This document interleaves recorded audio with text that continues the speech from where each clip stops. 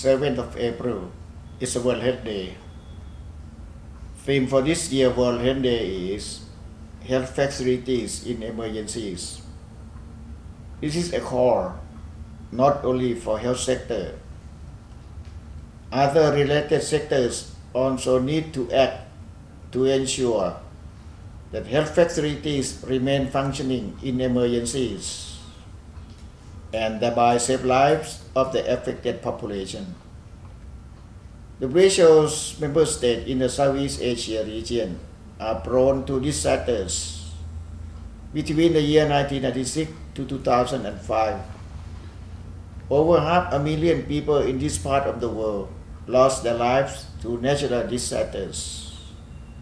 This number was nearly 58% of the world's total deaths due to disasters.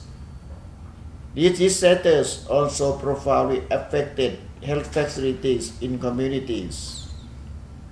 On these facilities, whether a primary health center or a district hospital are in the forefront during an emergency.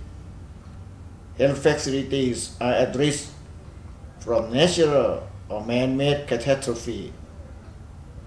The infrastructure of these facilities need to be made strong and protected so that they can continue providing the needed services to the injured.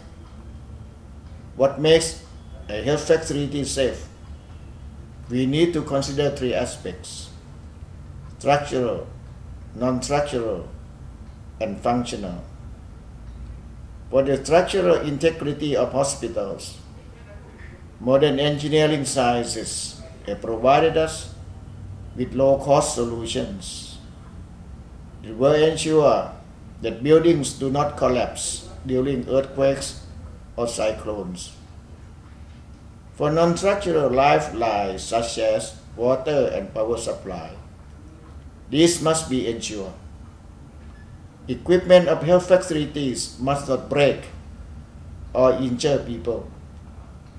Access and escape routes must be kept open. Safety also requires proper planning and management. A safe and functional health facility must have contingency plans.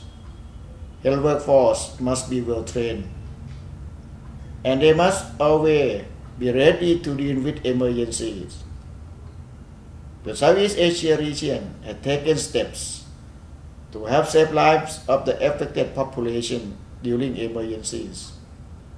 Among other things, this is through promoting the design and construction of health facilities that are safe during emergencies. The WHO has developed assessment tools to measure how safe a hospital is. These safe hospital indices can be applied to any health facility.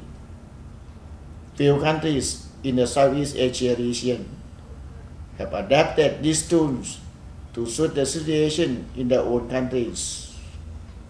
These tools can help decision makers in their prioritization of action during emergencies. Global scenarios are changing. With rapid urbanization and climate change, our health facilities are pushed to their limits. For this reason, it is vital that we discuss the safety of hospital during emergencies. Ensuring safety of hospital is the responsibility of several sectors, not only health. Communities need to be fully aware of these issues. Community leaders need to be strong advocates to create the necessary awareness among people and decision makers. Protecting human health should be the primary motivation behind any action to reduce the risk due to disasters. On this World Health Day, let us remember that safe health facilities save lives.